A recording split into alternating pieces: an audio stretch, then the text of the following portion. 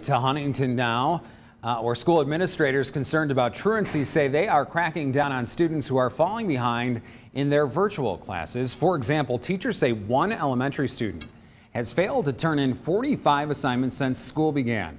Fort Wayne's NBC reporter Corinne Rose has that story. Huntington School's director of curriculum is concerned that 150 of the district's 816 students who are not in classrooms but learning remotely are falling behind. Based on their attendance, based upon their engagement that we have not seen, we feel it's in their best educational interest to come back on campus. All right, give me a thumbs up when you've got an answer. All right, I see one, I see two. Becky Hacker is one of Huntington's fourth grade virtual teachers.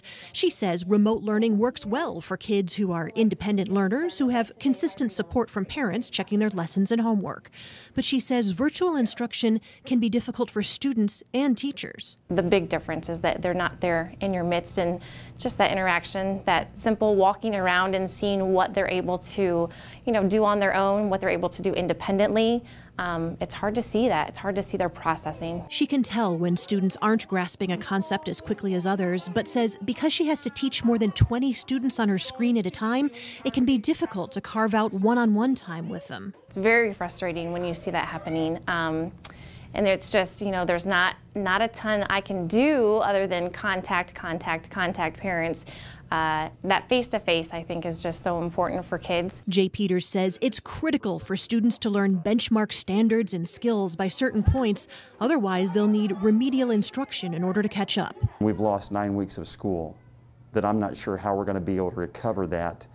Not only from an elementary standpoint, but from a middle school, high school standpoint, that they're 9 weeks behind. So, having already contacted parents electronically, school principals will now hand-deliver letters to the homes of 150 virtual students who are falling far behind, asking them to return to the classroom. Our hope is that they'll rethink that virtual option and want to come back on campus. Parents receiving the letters are being asked to let administrators know by October 19th whether they will return their students to schools November 2nd.